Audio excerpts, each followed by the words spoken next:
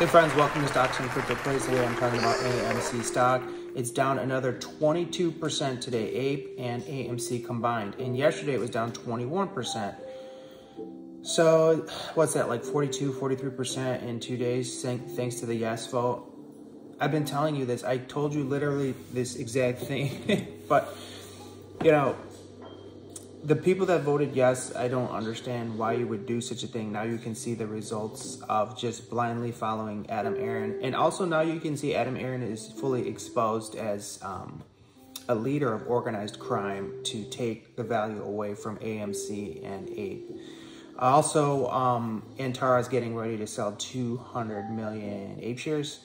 And you take a look at Credit Suisse. Here's a piece of good news. Credit Suisse, I said in my previous video, I think it was like 2-3 videos ago, I said I think Credit Suisse is the next bank/financial institution to fail.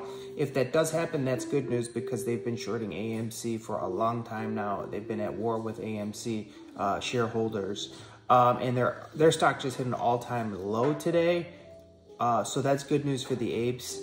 Also, their leading shareholder put out a statement saying that they could not provide any more liquidity for Credit Suisse Bank. So that's great news for us, friends. Amid all this fire and lava and destruction that we're having right now due to the due to the proposition that Adam Aron put through to destroy us retail shareholders, he got what he wanted. And we knew he was going to get a yes vote because he partnered with the hedge funds. He sold them all the APE they needed. They bought more AMC. They did everything they needed to do. And how do we even know that that vote was done properly? Because we don't. Because I'm hearing in the comments from a lot of you friends from Canada and Norway and Mexico and Germany, all across the world, where you're saying that you didn't get to vote your shares. Also, we found out that anyone who didn't vote was converted to a yes vote. Also, we found out from the live audio that only about 60 to 65% of the shareholders actually voted. So there's a lot of things that just don't look right in this play. And now you see the stock crashing, AMC and APE, which I did say every video for about 2 months. I said this would happen, and it would be a lot worse if we didn't have this court case in the background to save us. So that's the one thing that could potentially save us, is this court case where AMC is being sued, claiming that APE is illegal, which I do agree that APE is illegal. Also, I found out some information about the court case in Delaware. I'm going to post right here in the video. If you want to send a letter to the judge/chancellor, she's being referred to as a chancellor, which I looked up what is a chancellor, and it's similar to a judge. They have similar powers. She is going to be presiding in this case. I post it right here so you can see the information, and also the contact information I'm going to post here so that you can contact this court and always be very respectful to them. You got to remember, I mean, I'm sure you people all know this, but anytime you deal with a court or any court official or anyone who works for the court, you have to show them 100% full respect and dignity at all times. So whatever you say to them on the phone, whatever letter you write to them, make sure you are fully 100% respectful.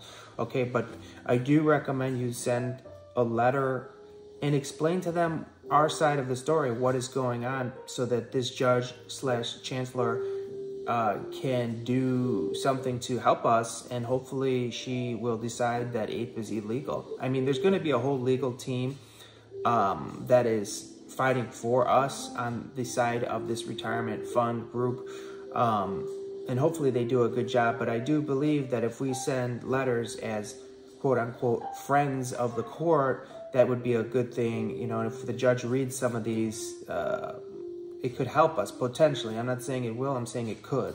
It can't hurt to just try. So that's the updates on AMC APE today. Wow. Can you believe even APE is crashing too? APE is supposed to get converted into AMC and that's crashing too. It's like, what is going on? But it's just bad news. This vote is bad news, and I think all intelligent investors know that it's bad news. And this whole play from the beginning was to get the shorts out of hot water, like I've been saying. The whole play, the whole reverse split, the whole APE and the AMC was all set up by Adam Aron and the hedge funds to get the short sellers out of hot water and to help them to get out of the naked shorting that they did and to return the shares at the lowest possible price so they can get out of the trouble that they're in. But we're not, they're not taking us out without battle scars, because you can see the banks going out of business, liquidity drying up from this. You can see Credit Suisse in serious trouble. So they're going to be in trouble too. So we're in quite a war with these hedge funds. This play's still not over because we have till the end of April. I think it's April 27th where, the court case is going to start technically. So it's going to be longer than April. So it's not like April 27th is going to be the day, like there's a decision on that day. It's, the court case is going to start in a sense. So we're going to see what's going to happen. Hit like, subscribe, and notifications, share it with a friend. Have a great day.